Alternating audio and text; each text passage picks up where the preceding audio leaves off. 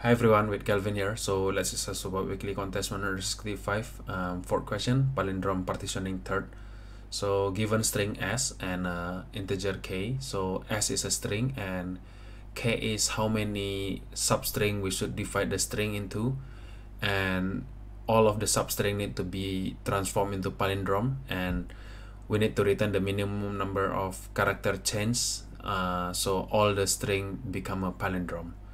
So take a look on the first example here. So the string is ABC and k equals 2, means we need to split this string into two substring, and we can split it into, one of the ways split into AB and the other one split into C. So AB is not a palindrome, so we need at least one character change here to make AB a palindrome. So, and C is already a palindrome, so in total the cost is 1. So second example here, we can split into A, B, B, and C, because we have k equals 3, so all of them become palindrome. And on the third example, lead code with k equals 8, so we can split each of the letter into one independent string, and every string will be palindrome. So in that case, we return a 0. So this question is clearly a dynamic programming question. So the subproblem will be any of the substring s with certain given number k, what will be the output, and we basically need to loop through every substring of s with certain number of k, and then we try to solve the problem. We know that when the k is equals to 1 and we have a string called ABC, basically we need to check how many character inside is not palindrome. So let's say ABC and k equals 1. So A will be checked with C, and if it's not the same, then any one of the character need to be changed. So we know how to solve the k equals 1, and then we use that as the base case, and the rest we need to iterate through every substring with every combination of the k. So let's take a look on the code. So the code itself is pretty simple.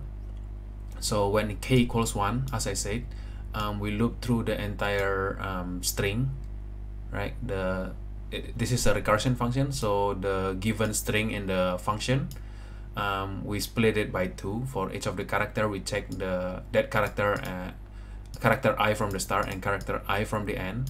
If it's not the same, that means a character change needed. I mark it as a C++ there, and that will be returned in case of k equals 1.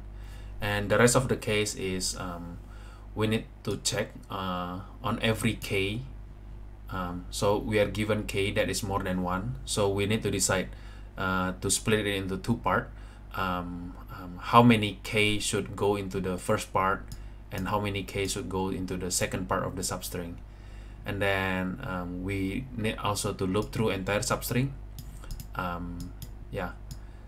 the first part of the substring and second part of the substring, right, for the left part and the right part. And basically for those every combination we have, we add up the left and right, and we check it with our current minimum changes for every combination. So yeah, here we will need k times length as the complexity here. And then once we finish all the loop here, then we go to the output. Before we return it, we catch it down. The reason is because this substring with certain given k will also be reused again. So I store it in a hash map with a string that is the substring itself plus a comma k. You can create a class, but since in Java I need to implement all the equals method and other stuff, so I decided just to merge it into a string. And then here, if we already calculated it before, we return the previous calculation instead of going through all of the iteration again. So yeah, that's it for this question. Thank you for watching. See you on the next weekly contest.